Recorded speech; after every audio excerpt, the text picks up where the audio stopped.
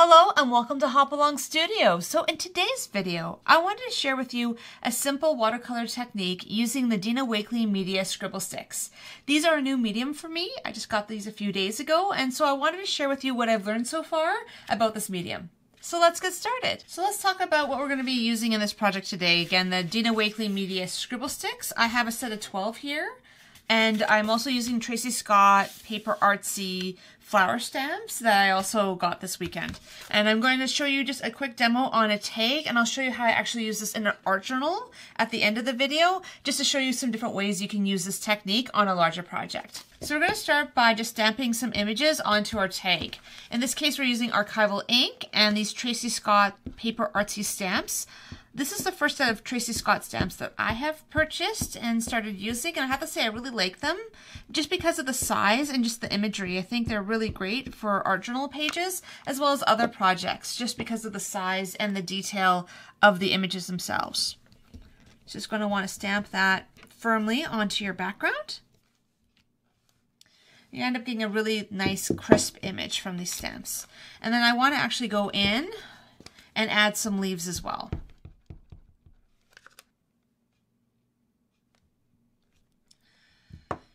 Actually, I was at the Creative Scrapbooker Carnival this weekend, and that's where I picked up all of these stamps and different images.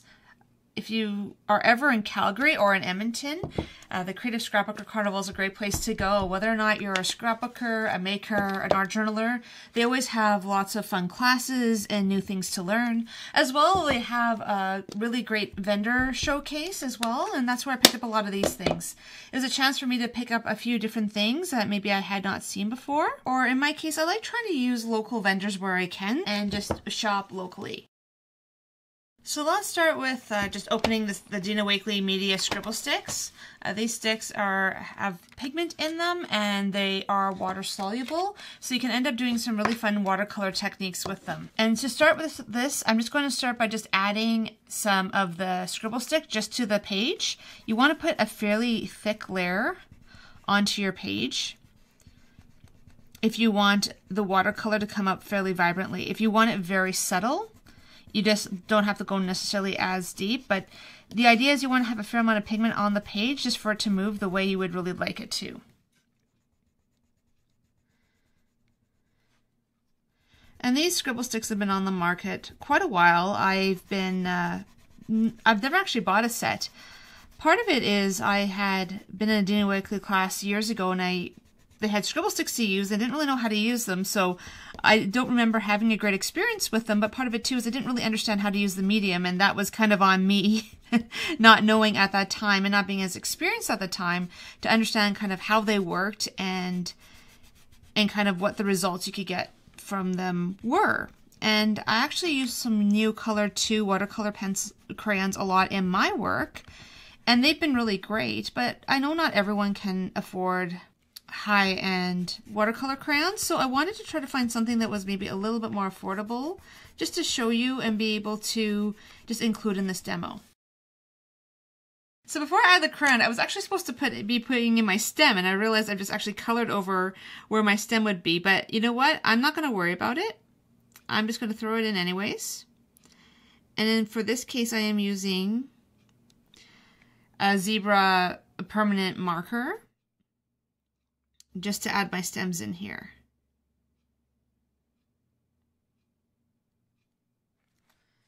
And you just want to let that dry a little bit before you add any sort of water to it, just so that it can actually stay permanently on there. One thing I've realized with pens is even if they are permanent pens, you do need to give them time to actually dry and set before adding water to them.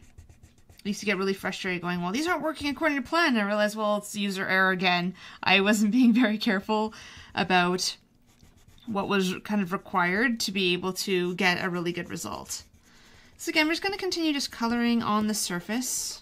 I'm kind of doing this a whole layer of the one color. And I'm going to come in and add a little bit of the other colors on top. The idea is that you want to actually have a fairly good, strong layer of crayon to start with, because you can always pull some off if you find it too dark, but if it's not dark enough, then you're going to have to find different ways of trying to add additional color onto it, and you might find that a bit challenging. So I usually end up just adding more. You can always remove some, but it's harder to add some later on. And it isn't that you can't, I just usually end up having to wet the crayons to do so, and sometimes I don't really want to be doing that.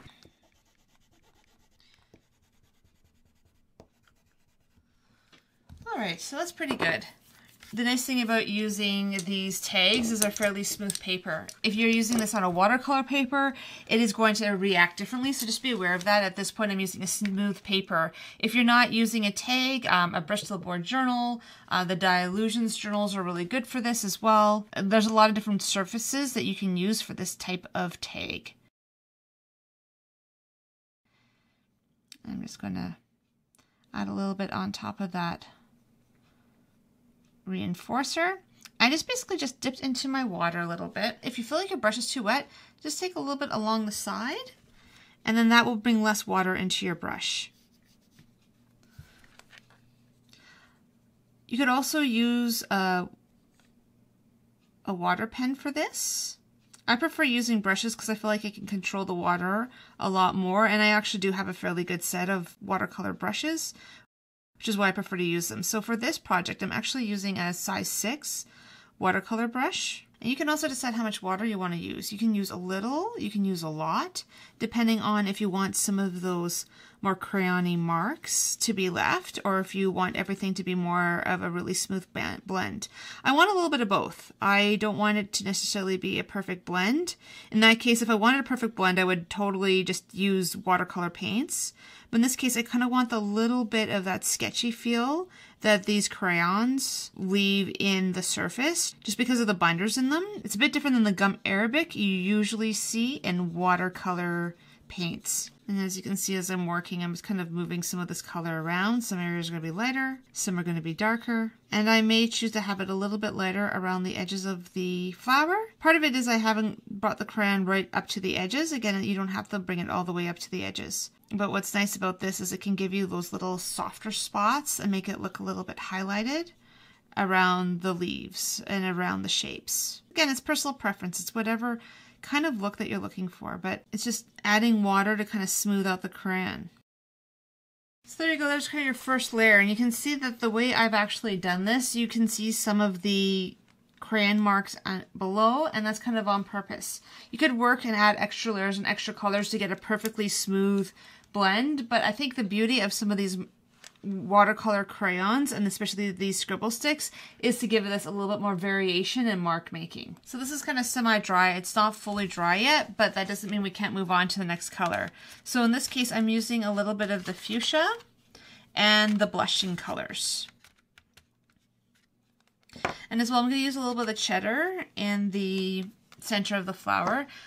This particular set doesn't come with a straight yellow. Cheddar is your closest yellow. And it has more of that kind of warm yellow-orange look to it. So it's actually not a bad color for this set. My understanding is she has pretty much all of her paint colors in these Scribble Sticks as well. I just only have the one set. So if you are a huge Scribble Stick fan, this is something that you can easily just use all of your colors and get whatever kind of shades that you're looking for. So what I wanted to do was actually start with the centers of these a little bit of a lighter pink. And these Scribble Sticks are really great if you're not really comfortable with using watercolor paints. Because this way you don't have to try to figure out a lot of the blending or control the water as much. The Scribble Sticks basically will put down the color, and all you have to do is blend it a little bit. And so if you're newer to watercolor, or you want to use this for coloring and you're finding you're having a little bit of trouble using watercolors, this is not a bad way to go for just getting really familiar with different products that you can use that are kind of watercolor-ish, but aren't necessarily as challenging as using watercolor paints. I love watercolors, so I do use them a lot in my personal work just because I find them easy to use, and I love being able to have a lot of the wet-on-wet techniques. But this is also another really great option, especially if you're newer to watercolors.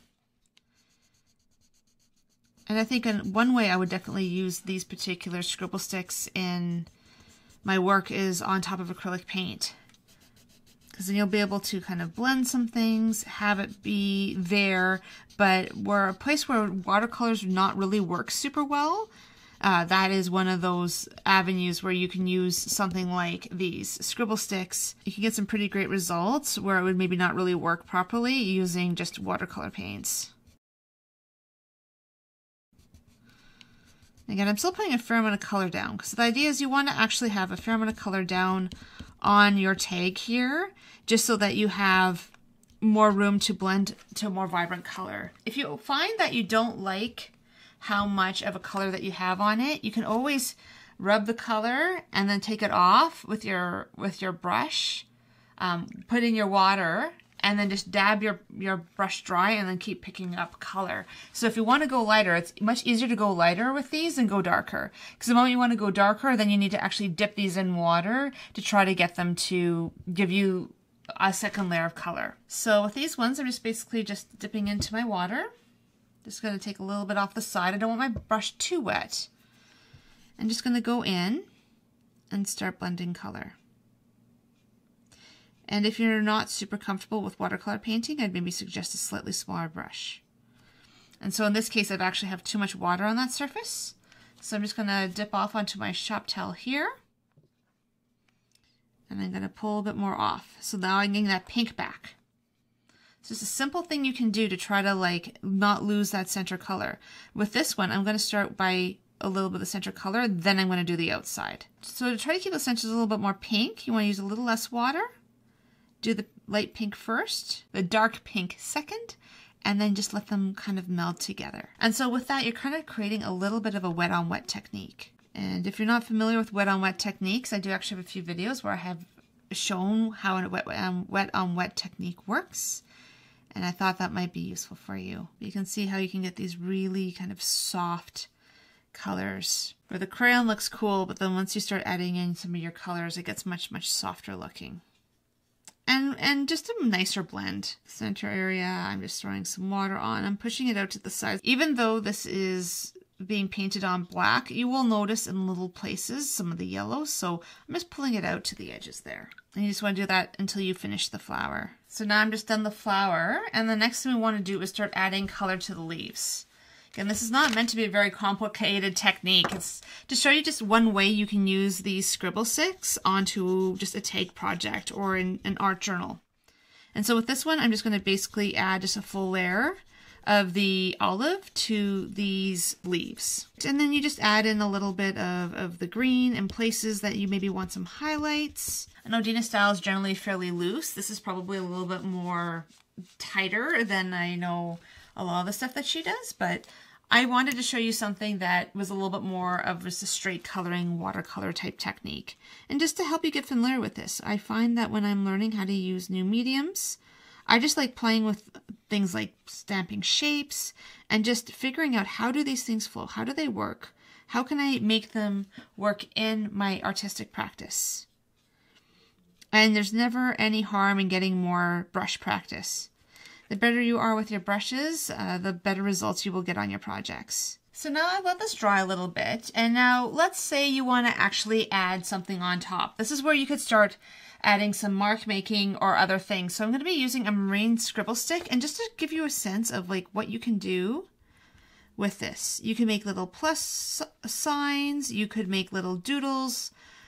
Really, you can really add anything on top, and you don't necessarily have to watercolor these. You could leave them just as is, as little mark making, and because of the way these crayons work, this is a really good technique that works really well. But again, if you want to add some color and make them softer, you can also do that. And let's say you want to have these looking a little bit softer. You can always dip your scribble stick into your water and now add it on. So now you're getting a very wet mark. And so depending on what you're trying to accomplish with your mark making, this is another way that you can start adding layer on layer in a really effective way. I've decided I don't want this going all the way up the tag, so I'm just going to start kind of petering it out, doing a few here and there.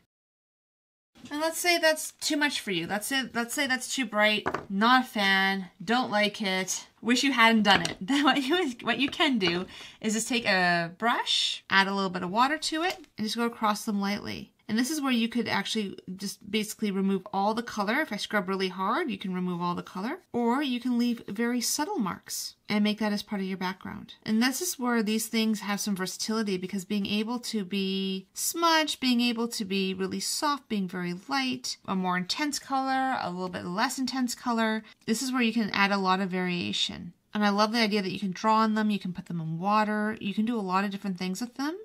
And you could leave little marks that kind of stick out. So the last thing I want to do with this is to add my quote and a ribbon. And for my quote, I chose vulnerability. It's not about winning. It's not about losing.